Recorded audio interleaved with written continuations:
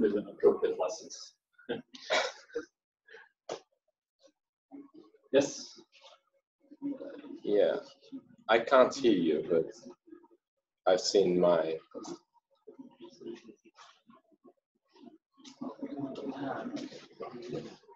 If you no, because now you're you, yes? I mean, yes. So you can't hear it anymore. Yes. I can't hear myself. Yeah. So is the speaker set up correct? I think it's this. Yeah, yeah.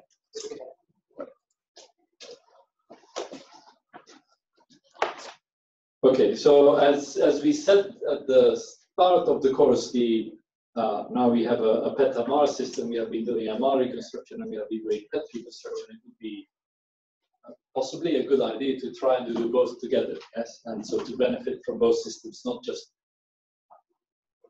on the application side, but also on the reconstruction side.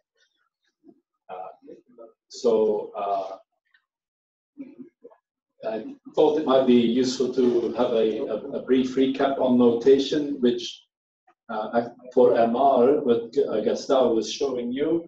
He didn't go too much into iterative reconstruction algorithms, but he did say we have a forward model and you can do a least squares type of minimization there. We haven't done that in SURF at the moment, but you could now implement the least squares in MR very easily, and with a bit more work, you can do compressed sensing as well.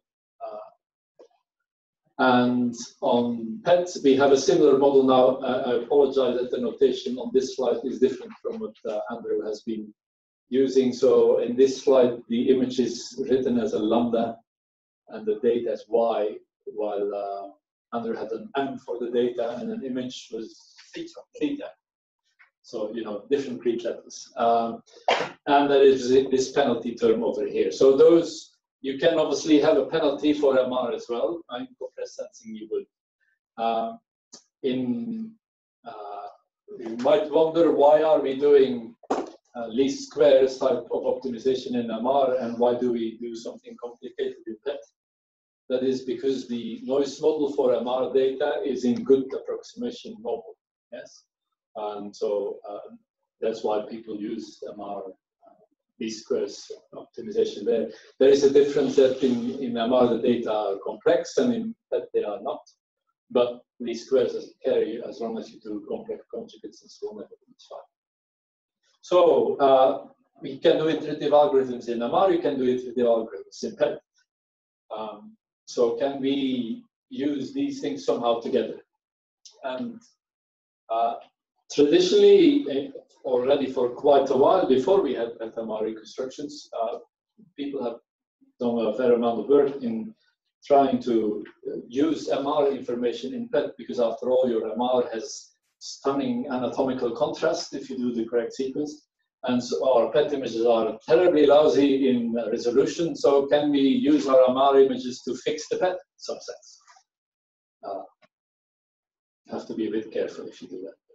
So the prior information that Andrew was showing, it sort of looks like this, where you can have different 5 functions there. You take differences between neighbors, and then you have some weighting factors and so on. So the obvious thing to do there is to say those weights, I'm now going to choose them based on some MR information that I have. If I have a strong edge in my MR image, it's likely that it's an anatomical edge, and therefore that it should also be in the PET data or in the PET image. Or if you do brain and you parcellate in 160 different regions, and you say each of those have different function, you might want to say, well, I'm going to have an edge, a sharp edge, not smooth over the functional regions in my brain, but only smooth within the functional region. So that's a very straightforward idea. How do you do that? Well, there are many, many different ways. The first thing that people were doing, they said, let's use a segmented MR. So you have your T1, for instance, or maybe a T1 and a T2, and you run FreeSurfer or something like that. And you get, in this case, just 3 classes out. So gray and white matter and cerebral spinal fluids, CSF. And then you can use prior information. So for many tracers, that makes a lot of sense. Your CSF shouldn't have any tracer, for instance, and the white matter might have very low tracer uptake, or it has to be uniform, and so on. So you can try and put that all in your prior information. That's after all what prior means. Yes.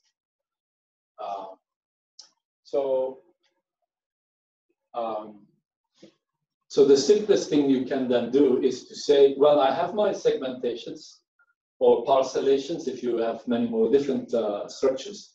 And you say, well, if I have neighbors that belong to different segmentation classes, I'll put those weights to 0. And that means I won't penalize differences between the different regions. And that means you will allow to have a sharp edge between the two. Yes.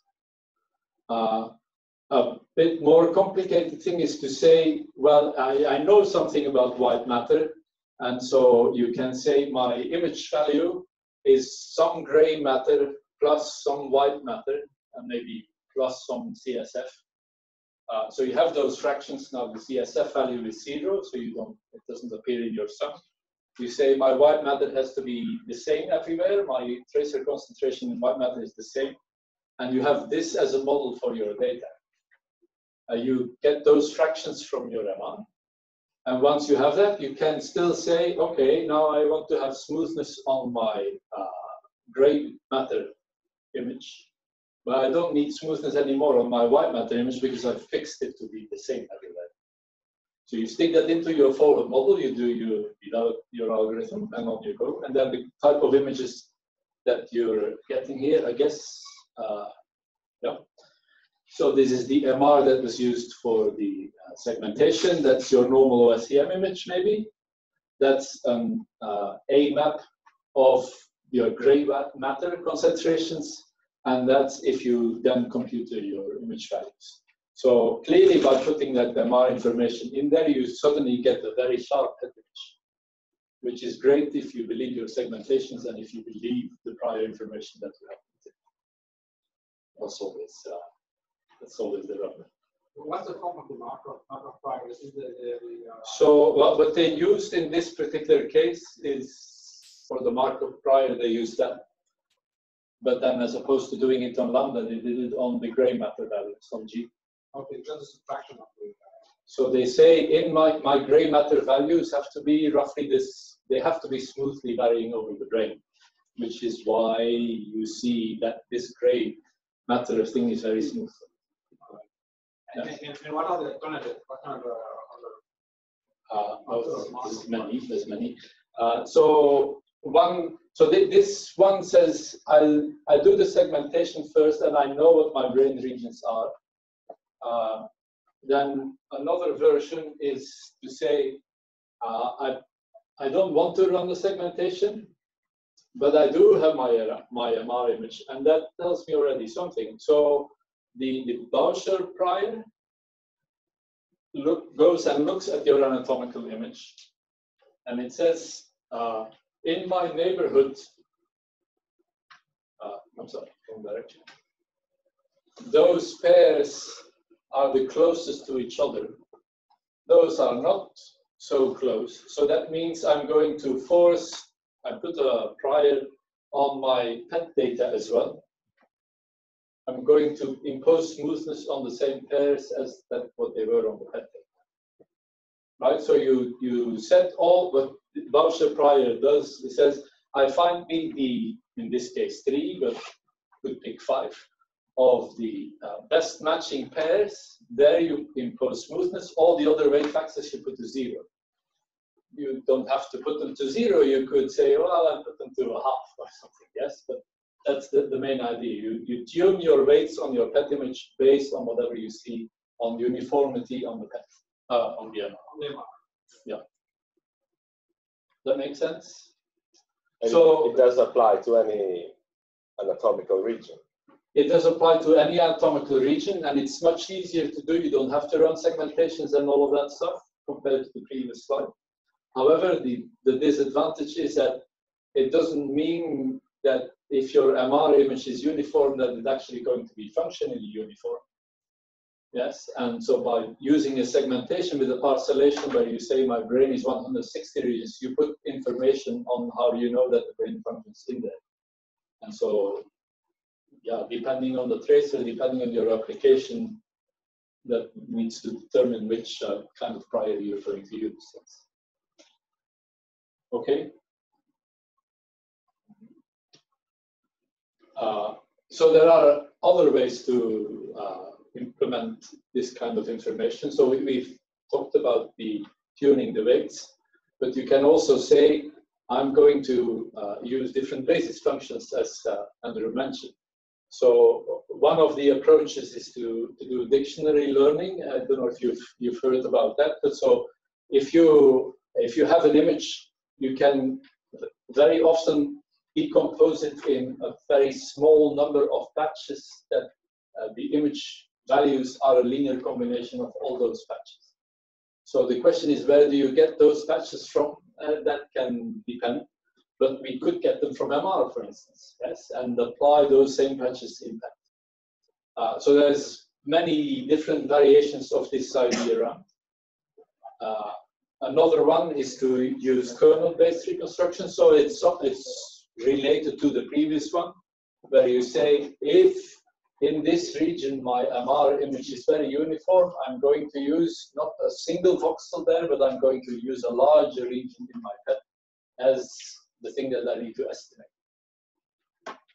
And that was the original kernel-based methods. You get those based on machine learning. But then you find that that's maybe a little bit dangerous, because your MR doesn't tell you everything that there is in PET. Clearly, otherwise we would need to do that. There might be non-uniformities in the PET that are not in the MR, so you need to try and change your kernels accordingly. You try and put some PET information in there as well, and that's still active research, I believe. But that's the basic idea here. Yes? So now that we've done this, so we've said MR can help PET. We want to see, could it also go the other way around? Can PET help MR? And then can they maybe help each other in a joint reconstruction? So as opposed to doing an MR reconstruction, stick that information into PET, I'm going to do a PET and MR reconstruction. So I'm going to have an objective function, which is the sum of my MR and my PET objective function. I'm going to have the two data sets, the MR data and the PET data, and I'm going to optimize the PET image and the MR image both at the same time. Once you have the concept of an objective function in your mind, it's kind of an obvious thing to do.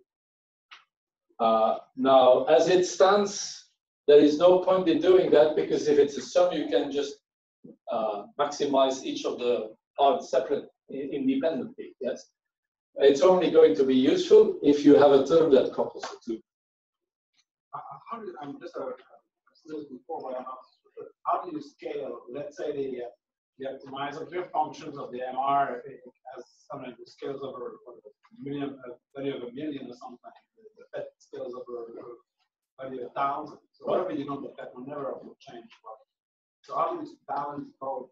Right. So that I don't think people generally agree on yet on how you should do that. And usually what people will try and do is to do it a bit heuristically, and I have a scale factor between the two terms. Yeah, so need to normalize. Right. Right. So that they all max out at 1 for example. Right. Now, from a statistical point of view, you shouldn't have to do that. Yeah. If we strong believe in Poisson likelihood, yes. And similarly, the MR people should have a good idea of what the noise is in the data. And they can, because they can do repeated acquisitions and all of that stuff. So you can get estimates of standard deviations of your Gaussians. And once you do that, this is what you should, this is a logarithm of a product of two probabilities, and there is no choice about scale factors. So if you believe in statistics, there is no choice in scale factor. If you say statistics is great, but it doesn't work, then you don't do the scale factor. Yeah. Does that make sense? So now you have a penalty on MR, and you have a penalty on the PET data.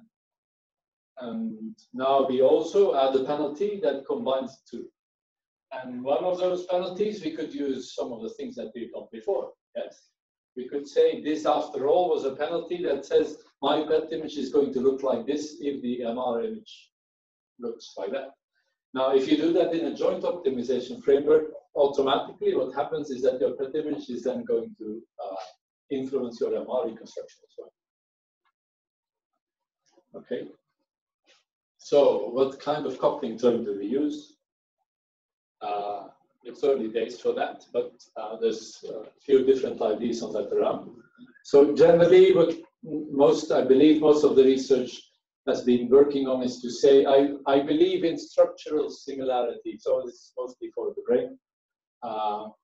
And you say if I see folds in my MR image, I believe that has to be PET as well. Now, clearly there is zero reason to use the PET to help reconstructing this T1 weighted image, because that T1 weighted image is pretty good.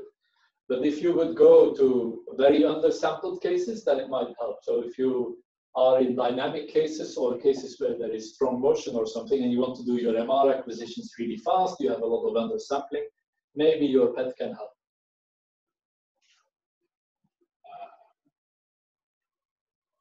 So one of the proposed coupling priors is to do joint total variation. So total variation normally looks like you have the norm and then you do the square. So now you do joint total variation and you have a sum of the gradients in both your MR and your PET image. Now there is a huge scale factor problem because the MR and the PET image are in very different scales. That's entirely part of the parameters that you have in your prior. There is no statistics that tells you what is the scale of my images. You have to decide how strongly do I weigh my MR versus PET. It's a part of the parameter too. So this will force your edges to be in the same place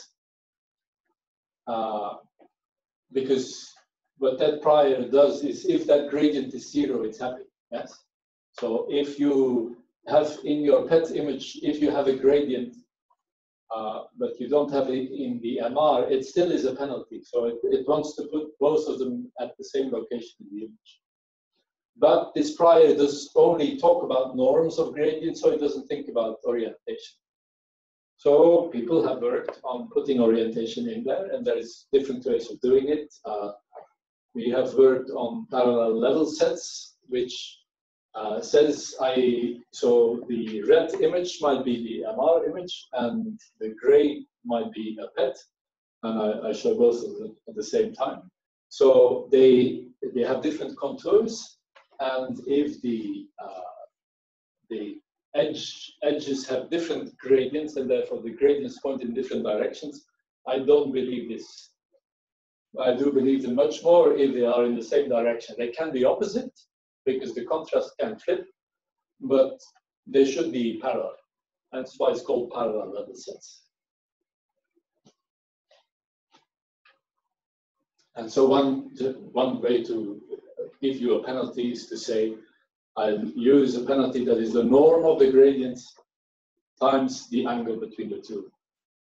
That's great. It possibly needs some modifications because how do you compute the angle? Well, the angle needs the gradients, and once your gradients get very small, that angle is not well defined anymore. So you have to modify this a little bit to actually make it work. But that's the idea. Yes, everybody happy? So this also tries to enforce your regions to be flat, but in addition, it tries to make your edges parallel. There's a similar idea, which is called the nuclear norm. So what that is doing is I compute the determinant of those gradients And the nuclear norm tells you something about the rank of that matrix of the determinant. And if that rank is 0, then the rank is 0 when your gradients are parallel to each other. And if it's 1, it means they are orthogonal to each other, or one larger anyway. So you can use this thing as well. This is a bit harder to implement because you need to think about nuclear norms and how do you do that efficiently, but the effect of it is more or less the same as the previous penalty. So the effect of that is the same. The advantage, however, of this particular prior is that this is a rank of a matrix of the 2 gradients, but you could just as well have more images. You could have a PET image and MRT1 and MRT2 MR diffusion weighted whatever, and you stack them all and you say, the lower the rank of all of this is, the better. And so Florian Noll has done that. This in the meantime, it's been published, and so they have a penalty where they reconstruct all of the MR sequences and the PET at the same time. There's other ways you don't have to do that with the nuclear norm, but this, I think, is the first time to do this.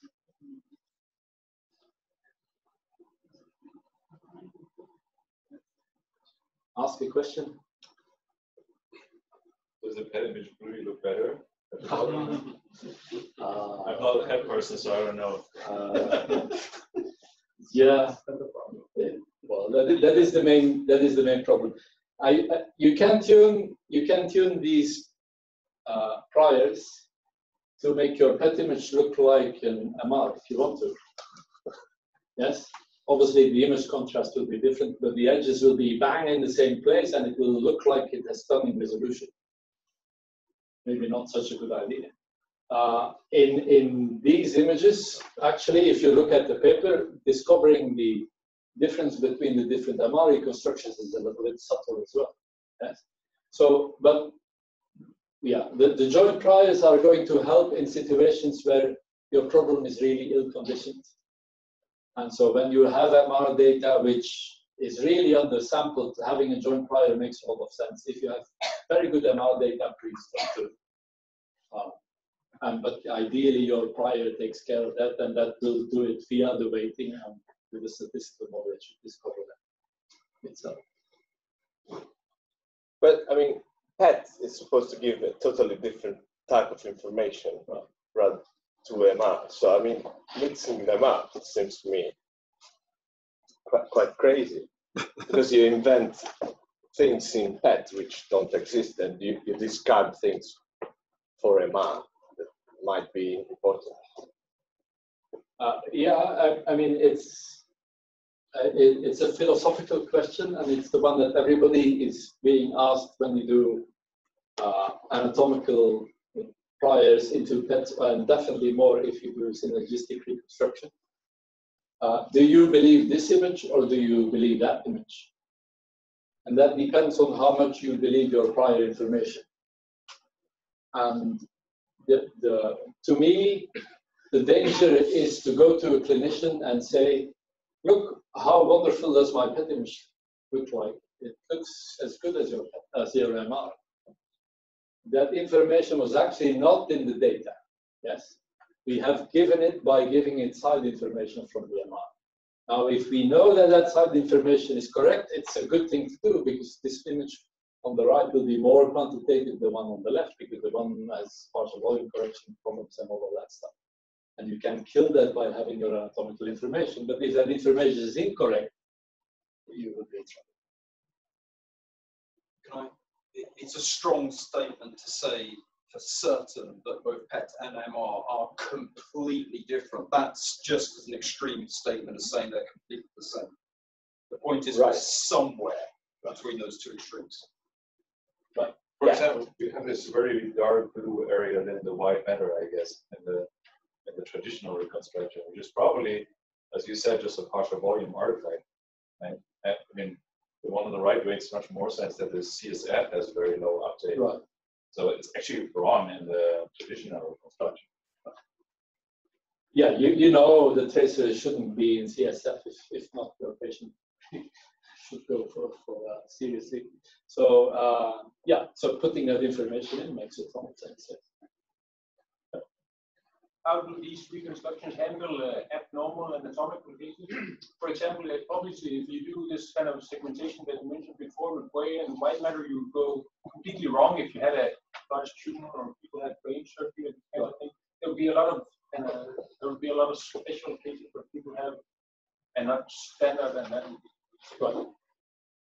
Right. So, well, this is why this field has sort of started in 3 years ago, and we're nowhere really in evaluation. Does this thing make clinical sense? We can design the algorithms. You can, in half a year or a year's time, you will be able to implement it in surgery. But that doesn't mean that you will use it in the clinic. It's a difficult question. But in some sense, I think if you go this kind of route and you have, I think the more information you put into this, the happier I would feel. If you say, I just give it a T1 image, I'd be rather uncomfortable. But if you give it a T1, T2, DWI, whatever, and all of that information tells us something about the patient, and it might, in the diffusion-weighted images, your tumor should be there as well. Yes, and then having that information might help. Now, there's always the question: if you're, I mean, you have the question in PSMR in general. Yes, people do all these studies where they say, I have a nice correlation between diffusion-weighted images and PET. Well, that's great, but then you don't need to do both, really. And so that's a little bit the case here as well. If you have a very nice correlation, these things will work very well, but that's maybe not so very interesting. You have to be careful. And so there's a lot of work to do in designing priors that give you that information. And I think there's even more work to do in saying, somehow conveying to the people who read these images that say, here I'm really sure that this data is correct. Here I have no clue, really. Because what you would have is that if you have a nice anatomical edge in your MR, you will get a very sharp edge in PET, but inside the anatomically uniform region, it will still be low resolution. So the clinician has to understand that your resolution is no longer uniform.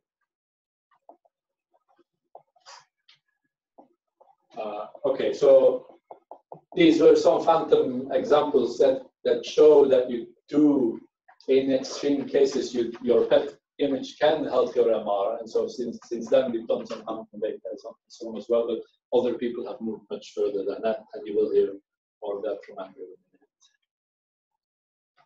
minute. So we're not the only ones doing that. There's quite a lot of work on multispectral CT. This is an example, and it so happens that these people are using the nuclear norm penalty as well. It's just that we didn't read each other's papers. Yes. So once you say I have joint information between different types of images, then you can apply to lots of different problems. And arguably on multispectral CT, this makes a lot more sense than on PSMR, because the images are supposed to be much more similar.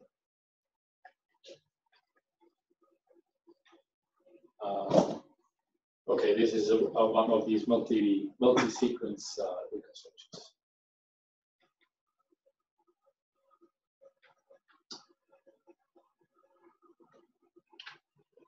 Right. So, what are the drawbacks? Well, there are many. Julio Mathis is one of the co-guys in our project, and he was making the point at some point in a previous workshop, is that we give mathematical representations of the objects, we use basis functions, we use prior and so on, and then the question always is which one is the best. So once you open the door for priors, there's suddenly an infinite number of them. Yes, and that means you need to make choices. On the other hand, that door needs to be open, because it's no good in closing the door and saying, I don't want to see the problem is there. your PET data reconstruction, and in some cases your MR is ill-conditioned, you need to solve that problem somehow.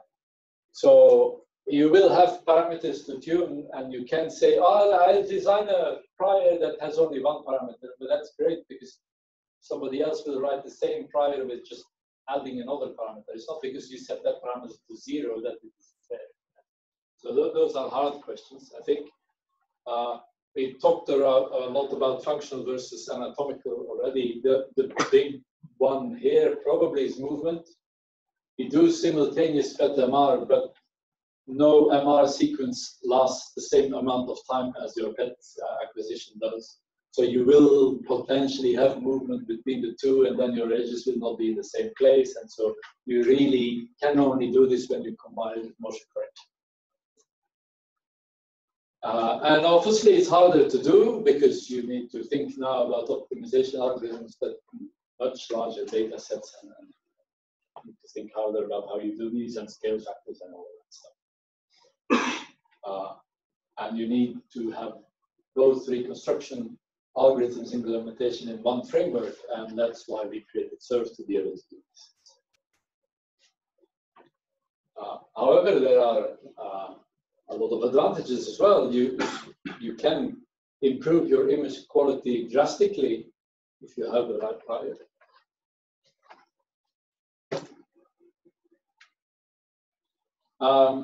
It's a huge field, really, for further research. We want to understand how we discover correlations, which ones we believe, and how do we exploit that. Because we have many more parameters, suddenly we need to find robust ways to set those parameters for certain applications. And as clearly for the joint optimization, we need to possibly, you can't do MLEM on MR data. I mean, you could, but it doesn't make any sense because the MR data is complex, so it will fall over. So you need to understand your optimization problems and algorithms. And then once you have all of that, then you need to see, does it actually help answer your clinical question? So what I put these were conclusions from Matthias Erhard, who was doing a PhD student on the joint problem. And at the end of his PhD, he said, this is too hard a problem. Let me go to the anatomical one from the first few slides back. Because there you say, I have an MR that I trust. Let me see how can I improve my PET. Once you understand that, maybe you then go back to the synergistic one.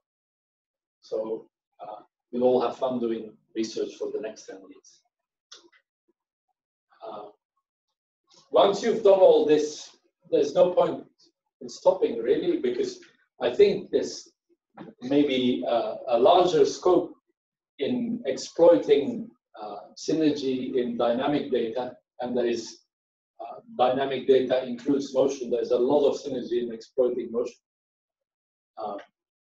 Nobody, as far as I know, has really thought about how you find motion from PET and MR data and how do you combine those. I mean, people have thought about it. I don't think there's a lot of actual implementations of that yet.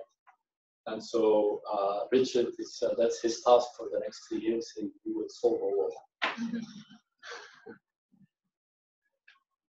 Okay, that's it.